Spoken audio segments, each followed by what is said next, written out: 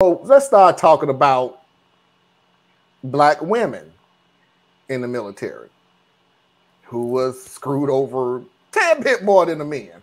So when the statement always come out, who is the most disrespected person in America is the black woman. And the reason I even say that is because I have proof right here of jobs being promised. As long as you join the military, you can train, we'll train you for this job, to don't train them for that job.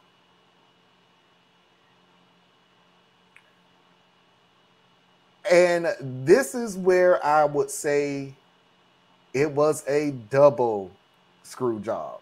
So let's go into it. Black women also experienced segregation and discrimination in the auxiliary care units that were designed for women who wished to serve as nurses and cooks during the war.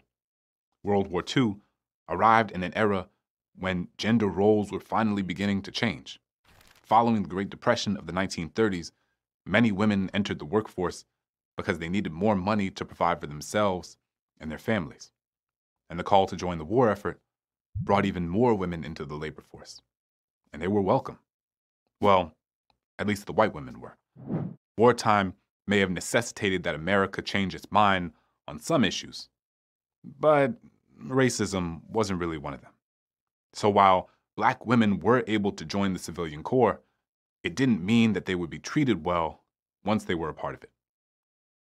There were organizations designed for each branch of the military that promised career opportunities for women who joined the war effort, including the Women's Army Corps, Women Accepted for Volunteer Emergency Services, and Women's Air Force Service Pilots. While many white women could expect to receive medical training, earn leadership roles, or in the case of the Air Force, even operate aircrafts, black women who joined were largely relegated to menial labor. For example, at Fort Devens, a military base in Boston, Massachusetts, black women who were part of the Army Corps were promised training as medical technicians, but were instead relegated to positions as hospital orderlies. Despite these limitations, black women distinguished themselves in service. So, let's break this down. The military, United States at that time even understood that in order for us to win World War II, we're going to have to, at the very least, temporarily understand that we need women to either in the military, at war, or at home to stand up, take our place, whatever. We need their effort. And even after all that is said, while that was understood that we need to have women help in this war effort, we still cannot look past skin color. So thank you for coming in to help us, but please understand who you are. And even the white women, the ones who are fighting for liberty, to fight alongside their men, still treated black women the exact same way. Exact same. Nothing different. Know your place. And anything, we will promise you a career to get ahead once this war is over. And I'm sorry to say this because some people don't believe that America is like this. We promise black women a chance to give you training in a career that you could take into your civilian life as soon as this war is over and you go back to. Knowing damn well you wasn't. Knowing you wasn't. Knowing beyond a shadow of a doubt that you wasn't going to do that.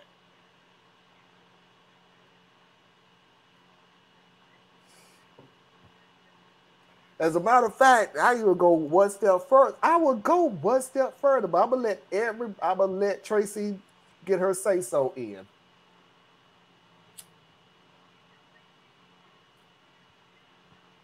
Oh, you want me to? Oh, I'm like, you want me to talk? Okay. Yeah. Why me first? You could wait to Anna. Let's see.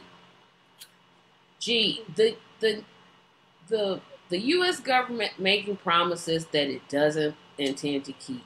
Why am I not surprised? Really, really, you say you want us to be one America and in America great. No, America is not great. This and the way that blacks are recruited now, I would argue. Well, I would argue that it's just as bad.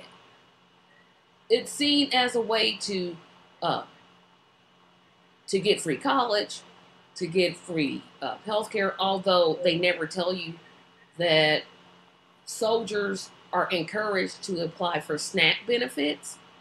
But yet we have billions of dollars to go to war defense contractors.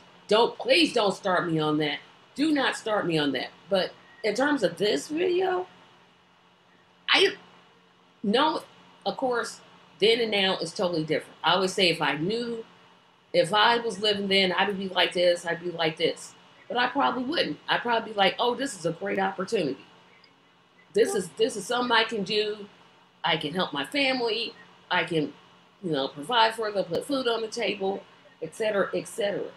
I would like to think I would be more radical. I would like to think I'd be like, no, I'm not. You can serve your own dang own self and fight your own wars. But I don't know if I would. I'm pretty sure I would fall in line like those black women. They probably thought, you know what, we're getting a great opportunity. This isn't happening to us in our communities. So it's I don't even know what to say. This kind of stuff, it makes me mad.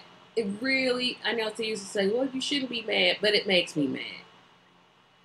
Because if you don't want me to be equal,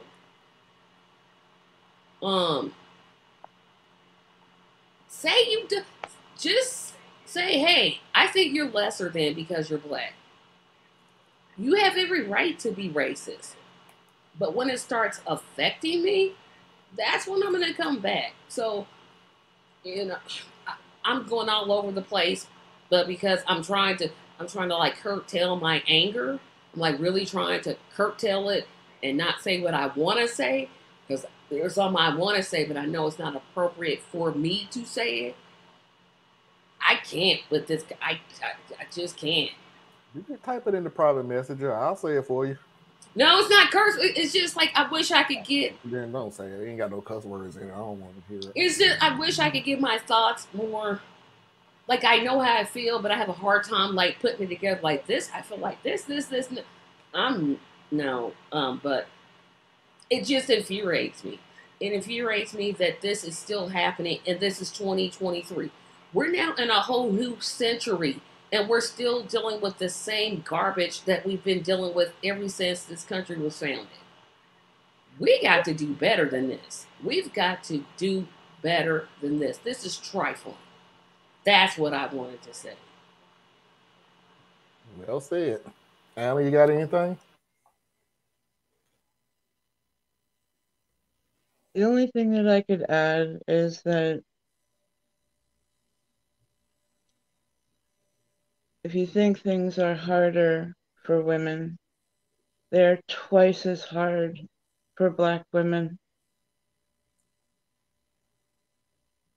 You didn't pay them hardly anything. Tell them they're going to be, can learn skills so you can maybe get a job in a hospital as an orderly. I'm pretty sure that they would have wanted to be nurses and doctors.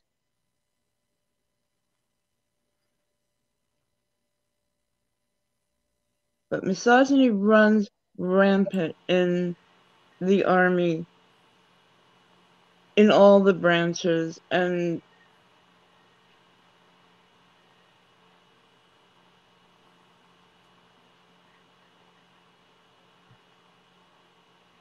content warning, but there's far too much sexual assault.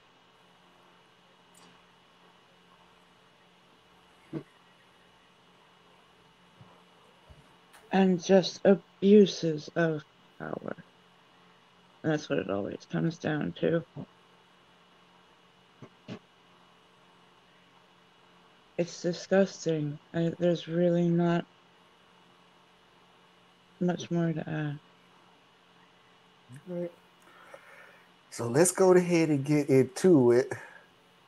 What are the hospital orderlies? Go get the patient. They're like LPNs. So Parker, actually, no, they're less than LPNs. No, I'm sorry. Which LPNs is, have more duties. They right. They yeah. can actually administer like medicine and stuff. They're a low end nurse as an LPN, but an orderly, you maybe bring a blanket. Or a toothbrush. You don't take care of the medicine. You don't take care of the care of the patient. You make sure the room is clean.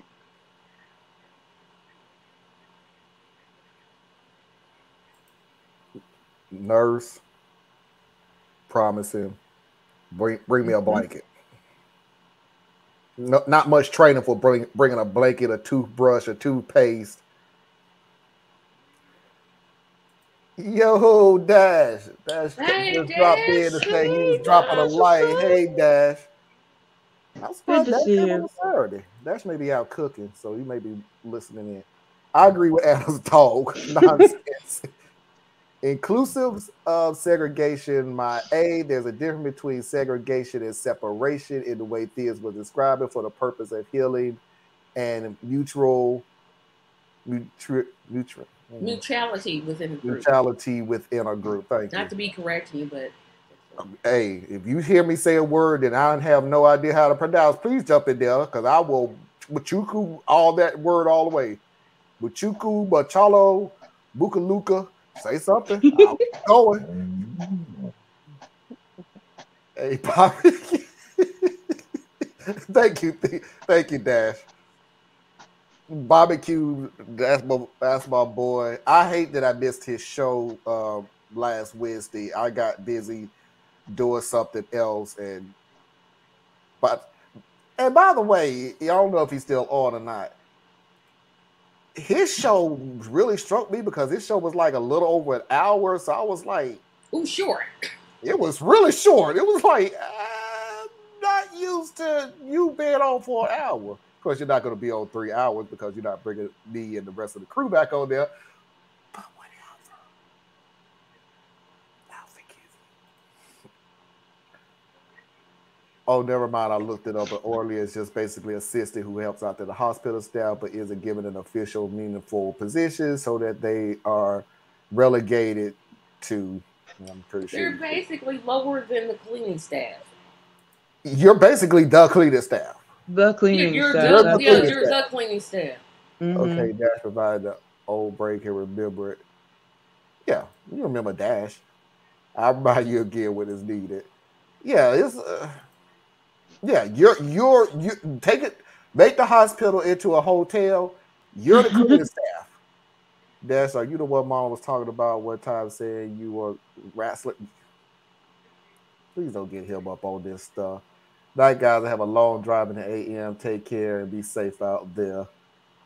Good night. Have a good one, Dash. Hi, everybody. Look like I missed a lot taking a break. No, we just got started. Yes, guilty is wrestling fan. He is not a wrestling fan. He just don't like me saying wrestling instead of wrestling. Wrestling. It's wrestling. I'm in the South. We've been saying wrestling since I was a kid. I'm not a wrestling fan. I give Marlon grief for him being a fan. But this is the same guy who says water. I don't even know how to spell water. WADER. DER, yeah. Water. I even know how to spell water. That's spell. how, I know how to say water. That's how I learned it, but there are all kinds of different sounds in different parts of the country. Like sink. It's sink. Yeah. Yeah, I was gonna say you mean the sink that you put dishes in? It's sink. So much of the hate and bigotry infuriates me. I have no idea how black and brown people keep. It's a hard road to trot, it's a hard road to It's trot. a hard one, especially when you black and you female. That's so like 2 strikes. Yeah. But we keep going anyway. Because we know no other way. Because you can't kick it. You ain't gonna kick us down. You're not gonna keep us down. Like water, we're gonna rise. And I'm not gonna quote Maya Angelou, but that's not what she said in her poem. But I was gonna start quoting "And Still I Rise," but I'm not gonna do that because this is Marlon's show. You be respectful. But it is. But that's no, it is not. I'm not gonna get on this. No. Water. Yeah, it is water. It is not. In different parts of the country. Yeah, some people do say water. I mean, I say water, but some people say wrestling, which you're the only person I know that says wrestling. Sure, the rest of us say wrestling. We've always said wrestling. Always. I have never heard that before. We've always said wrestling with an R. Always. It has an R.